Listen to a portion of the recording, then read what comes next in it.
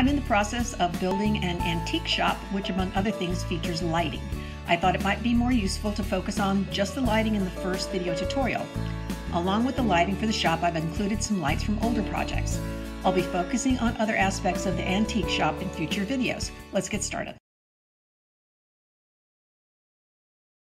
The candelabra is the simplest of all the lights, and I'm working with the base, which is cast metal.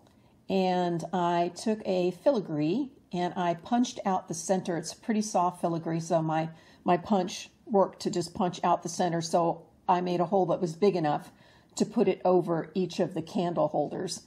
And then to that, I hung bugle beads. These are really small bugle beads with a eye pin. And then the candles are made from polymer clay. And the mix I'm using is 75% translucent and 25% white. And then that kind of gives you that semi-translucent look that you see in real candles. The lantern that you see pictured here is made from die-cut cardstock. And the places to fold it are already perforated, so it's very easy to fold it into place. I first folded it and then painted it gold. Now the lights on the inside are Christmas tree lights. And I glued those into the gold cones and then glued the 3 cones together.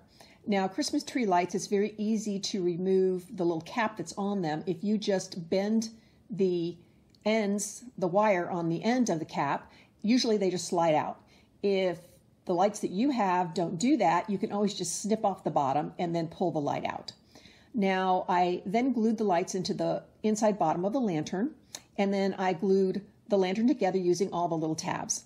And now on the top, I wanted to have a handle. So I first took this filigree bead cap and bent the edges so that I could glue them flat on the top. And I did that, and then I glued a bead on the top of that. And the bead I used has holes in it, so that gave me a place to add a jump ring to act as the handle for the lantern. This chandelier is another easy light to make, and it has a base that is die-cut chipboard, and it comes with 2 pieces that one fits inside the other to give you the 3-dimensional look. And then to hold your candles, or lights, whatever you want to use, you've got the little prong things that will fit in the top of the arms. And then what I did is I painted it gold, and then I used some stickers, and I put the stickers, they're kind of a swirl sticker, on each of the arms just to kind of dress it up a little bit more. And then in terms of what to hold the candle, the base is going to be this little bead cap, this gold bead cap. And then on top of that, I'm using this ribbed bead because it's got a pretty big hole for the candle. And then of course, just like the other candles I've done, again, it's polymer clay. Another option would be if you wanted to hang some beads off the arms. That would also kind of dress it up a little bit more if you want to. I didn't, because I've done so many other beaded ones. I didn't want them to all be beaded. And then the top is just a piece of filigree, and I used a head pin to attach the chain. And then that is just glued in place so that you have a way to hang it. And then at the very top of the chain, I used a eye pin to attach the chain to another bead cap, and that's what glues against the ceiling. And lastly, you'll notice at the very bottom, I added another little cone bead cap to the very base of it to just kind of dress up that end. This is one of my older lights, and one of the nice things about this light is it's not that difficult to put together, and you can actually run lighting through it, and I do that by the use of a straw. Now, starting with how I do the ring, there's a 2-inch ring that I'm using, and then there is rhinestones, and then I'm using some jump rings and a chain, and then above that you see a piece of filigree, and then there is a paper medallion on the top of that. Now here you see a picture of the medallion, the filigree, and the straw. I've punched a hole in the medallion and the filigree to accommodate putting the straw through that, because the straw is going to run all the way through the ceiling and then all the way down into the ring of the rhinestones. And then the straw is painted gold, to match the rest of it. And then that light's just going to go right down through there. Now for the chandelier type part at the bottom. That consists of a 2-inch ring and a rhinestone chain. There are also jump rings and then chain that attaches that section to the filigree. So the order you should do this in is, first thing I would say is to attach the jump rings and the chains to the ring before you put the rhinestone on. Then I cut this rhinestone chain into different lengths, and once I had the chain and the jump rings on, then I glued that onto the ring, and I used E6000 glue to do that. And then I used another set of jump rings to attach the ring and all of the rhinestones to the filigree. And once I'd done that, I glued that to the ceiling along with the medallion. And when I had that in place, then I pushed the straw down through the ceiling into the light. Then I could thread the fairy light down in the straw, down into the area where the rhinestone is. And then I just wound it up in a circle. And you can see how that looks here. That way it hangs nicely. You get lighting through the rhinestone, but the rhinestones hide the wire, so you really can't see it. Now the medallion comes from a digital image kit that I have that has all kinds of architectural pieces in it. And it has several medallions, and you'll see me use more of the medallions in other lights. For the silver lamp, I'm using some unusual items. If you start on the left, you will see that I'm using some head pins, and these are the kind with the ball instead of the flat head, which I think is a little bit prettier. And I've threaded through those bugle beads. And then at the very top, you see another head pin with a little silver bead on that. Below that, there are 2 bead caps, and then there's a bird bath. And I thought that would be perfect if you just turned it upside down and have the big part on the bottom and the small part on the top. Next to it, you see a plate, and that and the bird bath are a metal. And then next to that, you see 2 plastic bowls. To assemble this piece, I start by gluing one of the bead caps onto the bird bath, and then on the plate is where I attach the bugle beads. Now, a trick to making sure that each one of your head pins are cut at exactly the same place, so that when you bend it and make it into a loop to hook onto the outside of the plate, the way I do that is I put a bead that's the right distance that I want from the top of the bugle bead to where I want to snip it, and I use that as a marker to cut each one of those. So that way every single one will be exactly the same. I will have enough of the head pin left over that's exactly the size of that bead, so that all of them get turned the same and they all end up the same length, and that way they'll all hang the same length. So once I do that, then I move on to the very top. So now I'm turning the bowls upside down just like I did the bird bath. So I do the big one, then I do the small one, then another bead cap, same one I used before, and then at the very top is where I put that head pin through, snip it off short, put it through, and glue that in place, or you can do a loop under there, whatever you want to do, and that gets glued right on top of that. Now that I've got each of the components put together, I'm going to do the final assembly. The first thing I'm going to do is take the plate with the bugle beads and glue it to the bird bath and the bead cap. And I'm going to flip it over. In other words, the part of the plate where you put the food, I want that glued down on the bead cap. So it'll be kind of a hump on top. And then to that I will glue the plates or the bowls, that whole thing that I put together. I'll glue that on top of that. And then the very last step is to put a little bead on the side at the bottom to act as a switch. The gold lamp is very similar to the silver lamp. Looking at this picture, you see at the bottom I've got beads on head pins, again the ones with the ball. Then there's a piece of filigree, there's a plate, and you see I've got it turned upside down.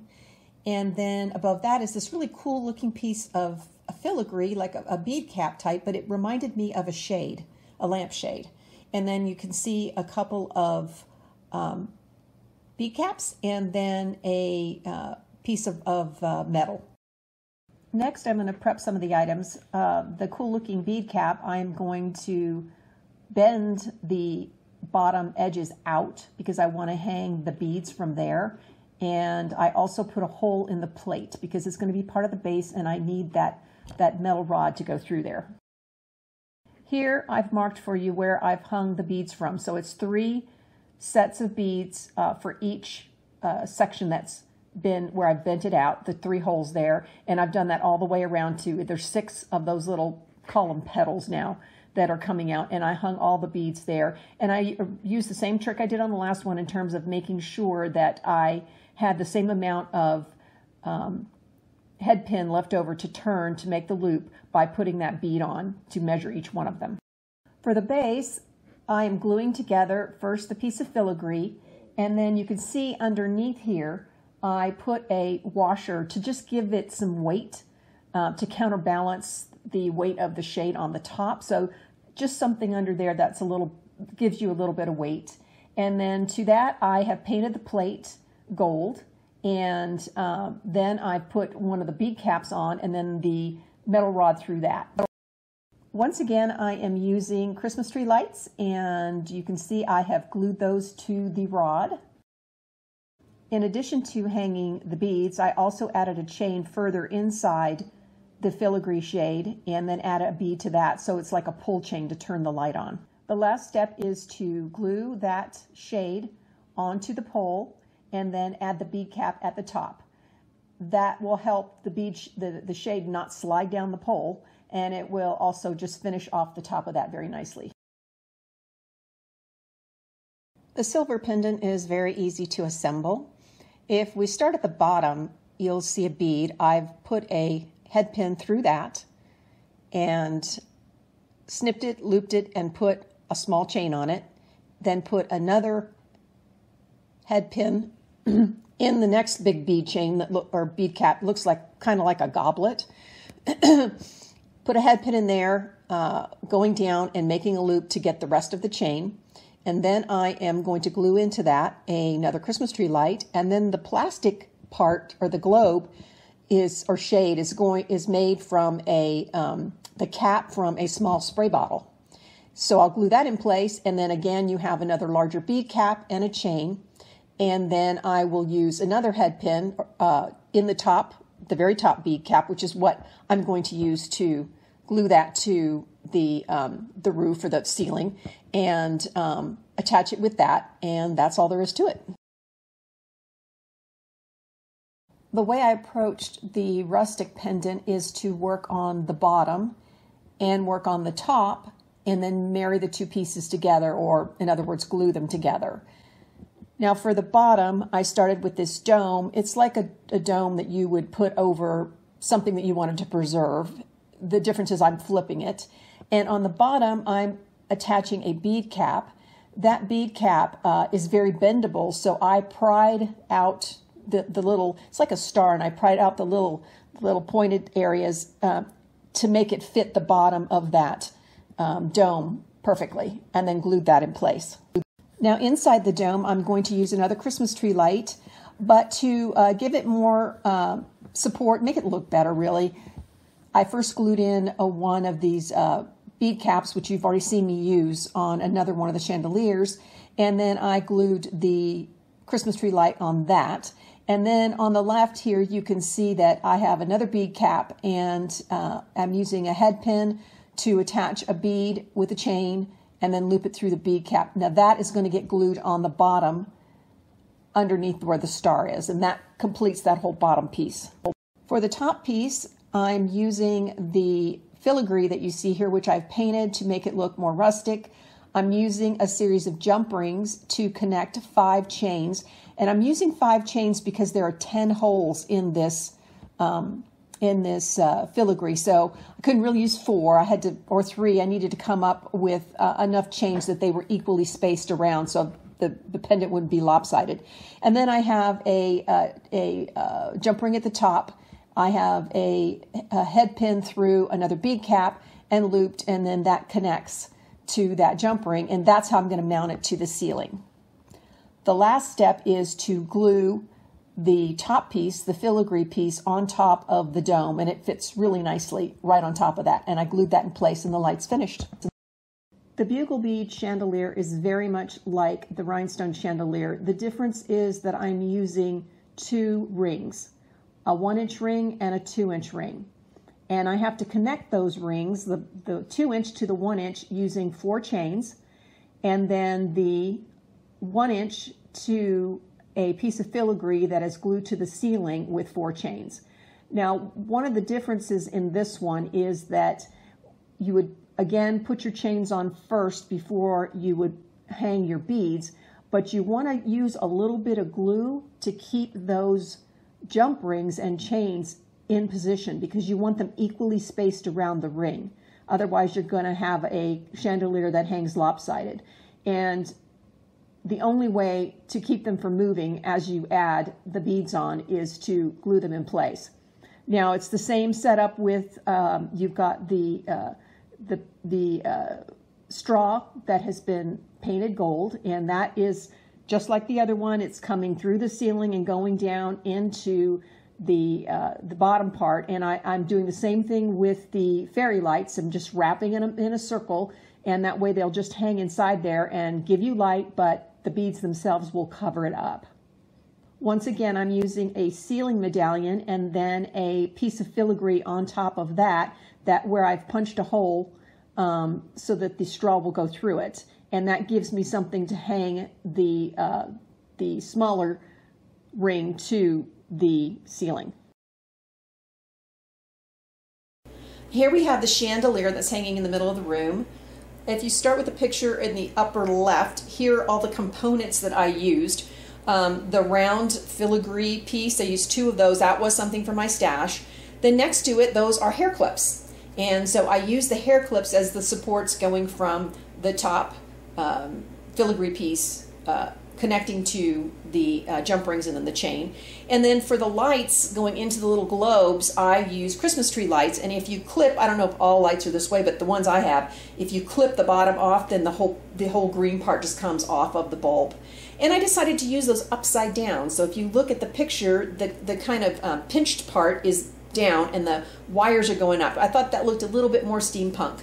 And then to separate the 2 round filigree pieces, I used the little bitty cone-shaped foot or bead cap, whatever you want to call it. I used that in between. I used 4 of those. And then in order for the globes to sit nicely on top of the round piece, I used a bead cap. And you can see there in the picture I've shown you, there's the globe and there's another piece and then the bead cap. So it's that little bead cap that's sitting in. And then I also added this other little piece in there that I just happen to have as a piece of junk. And you don't have to, but it closed that up a little bit more. It made the space a little smaller, so it was easier for me to glue the Christmas tree light in there and get it to stand up without having to sit there and hold it for a long time. But like I say, you could put anything in there just to kind of fill that space if your bulb, if your Christmas tree bulb is skinny and doesn't fill that space. And then I used another little piece of filigree and chain, and that's what I used to mount it up to the ceiling medallion. And to make it look more dimensional, I printed it 3 times and then cut parts of it out and then stacked them, and then to just give it a little bit more space. Now they are covered or backed with chipboard to give it just a little bit more space. I just stuck some gears in between them, and that just separated them a little bit more. For the rings, if you can't find something like I used, an alternative would be to use filigree like this, the metal filigree. Alpha Stamps is carrying that. And you could do something similar. You could either just do 1 level or you could do 2, but you could use all the same products, just substitute the filigree that isn't open in the middle, but it still gives you some openings for the rings that I used. And the last but not least is the grand chandelier. This isn't particularly hard to do, it just takes a lot of patience and time, but I think the end result is worth it. I began by working on the bottom piece, and if you look at all of the bugle beads hanging at the very bottom, those are all hanging off of the filigree piece that you see here. In this chart, if you look on the left-hand side, you will see what the filigree piece looks like when I have attached all of what I'm calling a dangle. And a dangle, if you look at the right, equals a head pin plus the small bead plus the bugle bead. And if you look at the chart in the middle, I've color-coded it. So if you look in the center, the red, that is where I have used 8 of those. And the green is where I've used another 8. And you can see where the line starts and finishes. That's exactly where the jump ring goes to hang each one of those. Now, if you look at the right-hand side at the bottom, I talk about loops. And a loop is a loop at the top of the dangle plus jump rings. So when I say, for the red in the center, 8 dangles with 6 loops, I mean you're going to make 8 dangles, which include the head pin, the small bead, and the bugle bead, and you want to make sure that you have 6 loops. And you count the loop at the top of the dangle as 1, and then you count however many jump rings. So in this case, you would have 5 jump rings, and then 1 loop at the top would make 6. And then you would attach them to the filigree in the way that I show in the diagram. And you would keep doing it. Now, the green, you have 8 dangles with 5 loops. So it's only 4 jump rings and the loop at the top of the dangle. And you keep going out. And I do make a jump from the blue, 8 dangles and 3 loops, to the yellow, 24 dangles and 1 loop.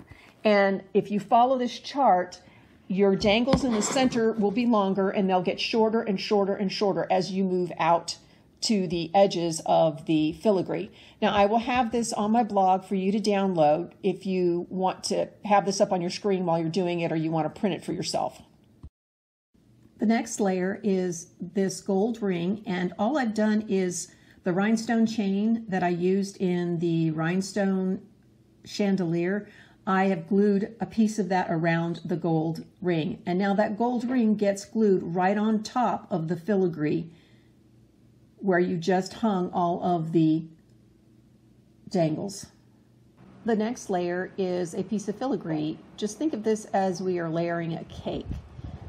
On the left side, you see the filigree before I bent the ends, and it's turned upside down so that the little ends, prongs, whatever, are facing up. And I have bent them slightly in, and I'm doing that because we are going to be gluing that on top of the ring with the rhinestones that we just looked at.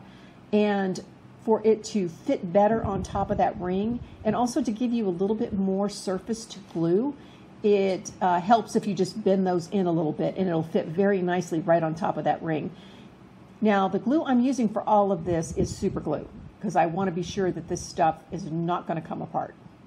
The next thing I'm going to be doing is stringing beads on the filigree, and I'm going to be using nylon thread. You're going to need to cut 18 pieces of nylon thread. I would make them extra long, that way you have more room to work with. It's much easier to cut the excess off than it is to not have enough. This is the most tedious part, so this will really help if you do that. Now, what we're going to be stringing on this nylon thread to start with are 2 beads. One is a crimper bead, and the other is just a small seed bead. And the purpose of this is to anchor the nylon thread through the bottom of this filigree, because we'll be putting this thread through the holes in the filigree, and on the other side we'll be stringing more beads. I first added the crimper bead, then the seed bead, and the crimper bead, if you're not familiar with these are metal, and that you can just smash them down and they will hold on the thread and keep everything above them from sliding off.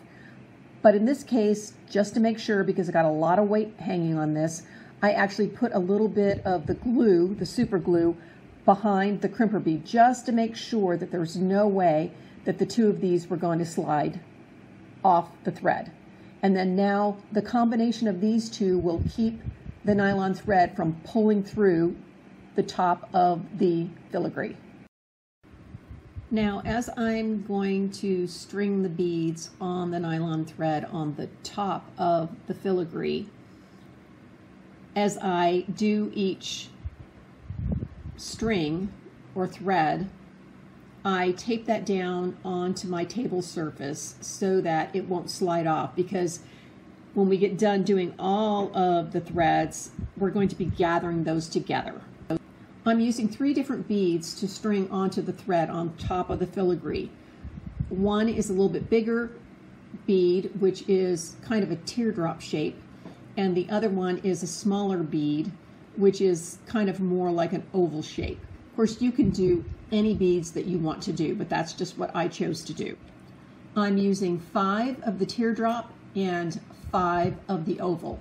And then on top of that, I'm putting another one of those crimp beads, and then crimping that down, and then putting again a little bit of glue on the top of that bead so that I'm sure that those beads are not going to slide off of that thread.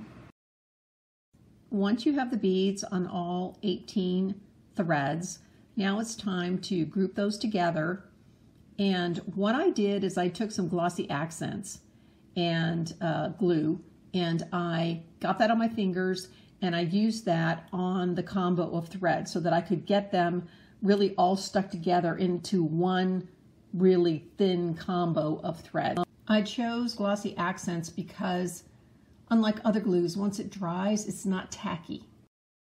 Now for the next layer of the cake, the filigree to which we attached all of those strings of beads, we're going to glue that down now onto the gold ring, the one that we put the rhinestone around. At the top we have 3 pieces. We have a bead cap to which I have bent the edges of the bead cap out. Then there is a button with rhinestones around it and another piece of filigree. To the filigree, I am adding more beads. These are the teardrop beads, and I'm adding them to all of the loops on the filigree, and then I'm also adding them across each loop to make it as full as I possibly could, and then I glue that onto the rhinestone button. Now I take all of the nylon threads that I glued together with the glossy accents and feed it through the combination of the rhinestone button and the filigree that I added the beads to, and then I add a bunch of glossy accents to the top of that to make sure that that combo of threads is glued in very securely. Once the glue has dried, I snip off that thread right down to flush with the button, and then I am going to glue the bead cap that I bent down, the edges of that, on top of that, and then I'm going to add a little rondelle that I have that has a little hole in it, and that's going to give me a good surface for the larger bead that I'm going to be gluing on top of that. I take a large bead and run a head pin through that, and then snip that off, make a loop, add a chain, and then another piece of filigree to it. And that's what's going to allow me to attach it to the ceiling. And now I will glue with super glue the large bead onto the top of that rondelle. And that completes the grand chandelier. I hope you've enjoyed this tutorial and that I've given you ideas on making lights for your own projects. In the description below, I'll have a link to my blog which will contain the chart for the grand chandelier beading and also the supply list for all of the products. Some of the products came from my stash, but most of them are being carried by Alpha Stamps.